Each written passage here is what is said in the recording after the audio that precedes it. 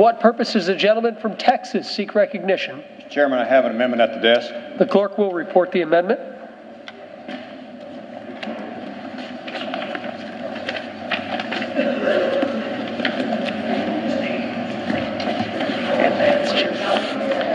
Amendment offered by Mr. Poe of Texas. At the end of the bill, before the short title, insert the following.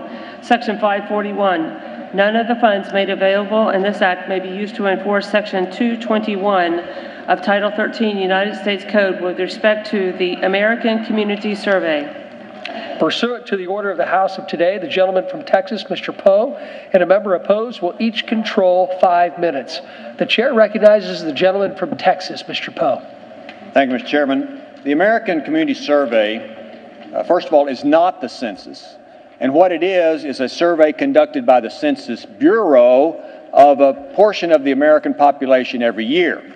It has 48 questions, and those questions are intrusive. And there is, in my opinion, intimidation by the community survey workers to get this information from citizens. A single mother in my district told me that one of the workers came by her house, started peeping in the window, knocking on the door, sat in the street waiting for her to come home from work to get this information from her. And the information is intrusive. It violates the right of privacy, in my opinion. It asks questions like, how many times have you been married? Anyone in your household have a mental problem? What time do you go to work? And how many toilets do you have? 48 questions, very intrusive. My amendment is very simple. It prohibits the federal government from enforcing a potential fine against a person for failure to fill out this information. Right now, if a person doesn't fill out this information, these community survey workers tell the citizen that they could be fined $5,000. Do we really want to fine Americans $5,000 for not telling the government how many toilets they have in their home? There are other ways this information can be gathered by the government without being intrusive and without violating the right of privacy. I would ask members to support my amendment to prohibit a fine being imposed on the American Community Survey.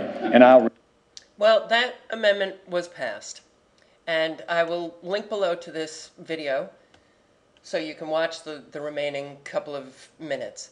But I also want to say that if you've not subscribed to Mox News, click on the red button, because he really does capture a lot of very good news segments.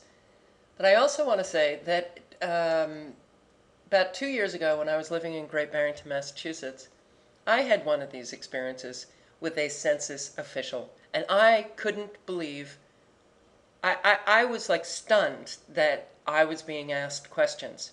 He was asking questions about me, and the questions were so absurd. It had nothing to do with the census. I refused to answer them. He became a little bit agitated. He said that it was the law that I was required to answer them. I said, show me the law. What is the law? Of course, he couldn't answer it. He couldn't show me anything. So I said, no, I'm not going to be answering any of these questions. About 15 minutes later, I'm sitting outside. About 15 minutes later, he comes back. And he asked me if my neighbor was home. And I said, I don't know. He said that he was knocking and that nobody answered the door. I said, then my neighbor was probably not home if he wasn't answering the door. And then proceeded to ask me questions about my neighbor. These questions were so intrusive, violated privacy.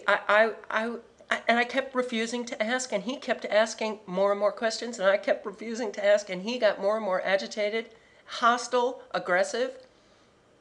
And, you know, he was wearing this identification card around his neck that he's a census official.